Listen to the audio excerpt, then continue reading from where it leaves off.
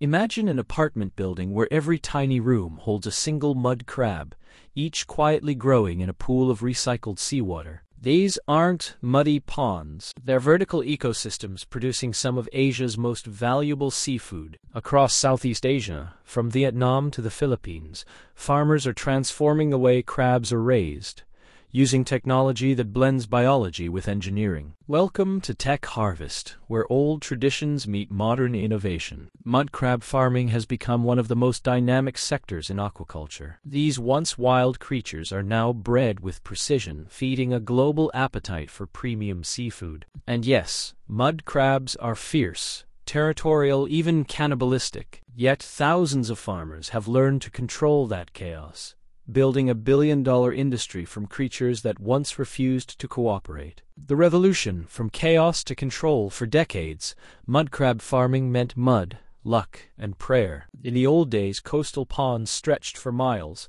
glittering like mirrors at sunrise, but hiding uncertainty underneath. Each pond was a gamble. The weather could change overnight.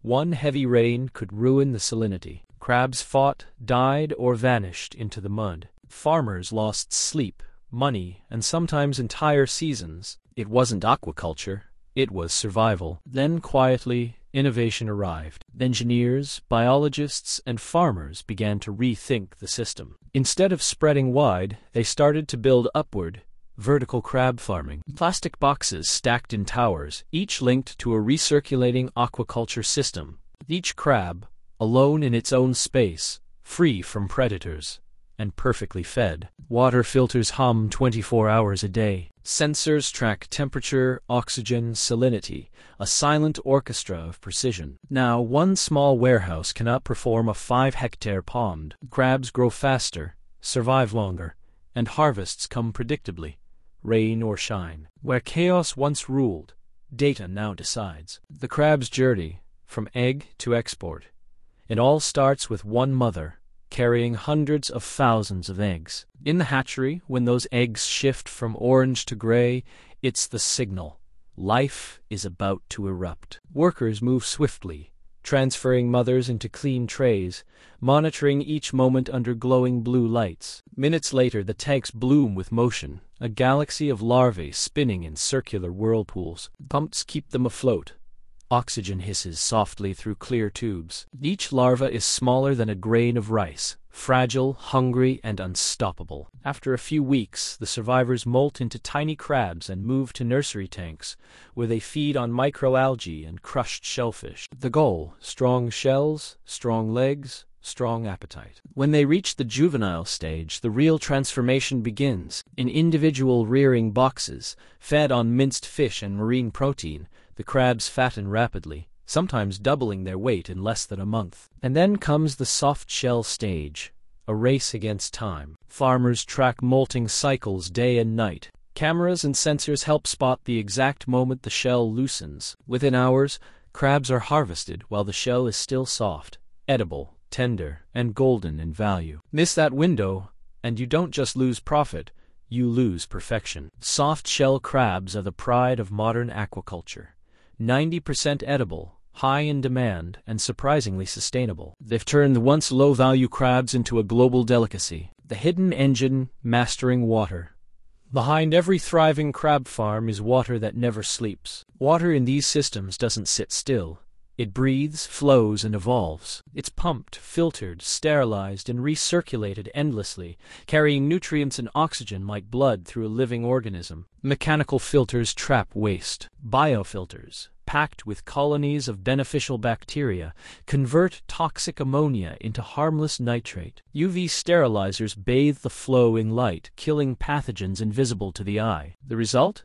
Clear, oxygen-rich, perfectly balanced water, recycled up to 95% every day. But control comes at a cost. The complete RAS system can reach $80,000, and one pump failure can wipe out months of work. That's why farmers test and log readings every few hours. It's not just water, it's a living system, and we're its caretakers. With RAS, the rules of farming flipped. Instead of fighting nature, farmers now simulate it, controlling tides, temperature, even sunlight.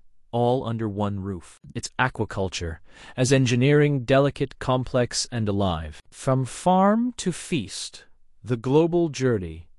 Every crab travels farther in death than most of us will in life. When harvest day arrives, the quiet hum of the farm becomes a symphony of motion. Workers move with focus, washing, grading, packing. Soft shells are handled like glass.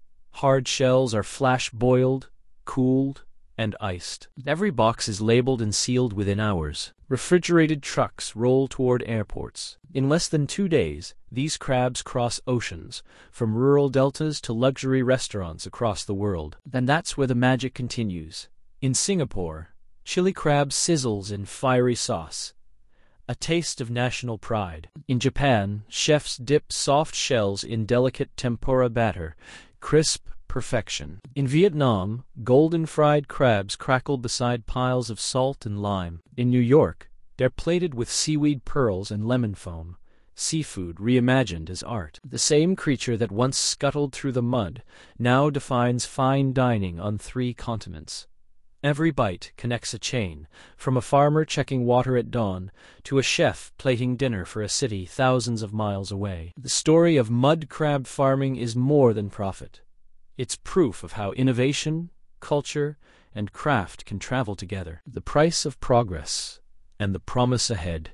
Every breakthrough comes with a cost. Vertical systems save land, protect mangroves, and offer families a better life, often tripling incomes compared to rice or shrimp. But sustainability still demands balance. RAS consumes electricity.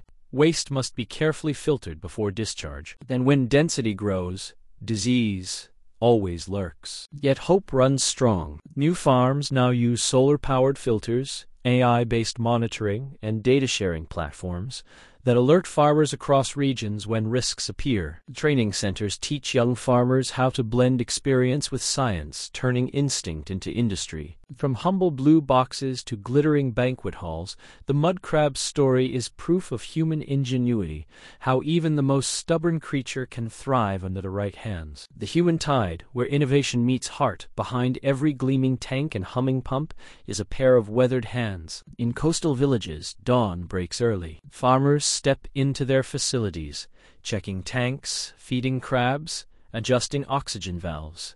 It's not glamorous work. It's patience, discipline, and instinct. Some are former fishermen who once relied on wild catch. Now they raise life instead of taking it, passing knowledge to their children, merging experience with innovation. In training centers across Vietnam, Thailand, and the Philippines, young farmers learn to code sensors, test water chemistry, and design efficient layouts. The next generation of aquaculture looks less like traditional fishers and more like marine engineers. They are not just growing crabs, they're growing possibility. And perhaps in this story of water and claws lies something greater, a reflection of our time, how humanity learns not to conquer nature, but to collaborate with it.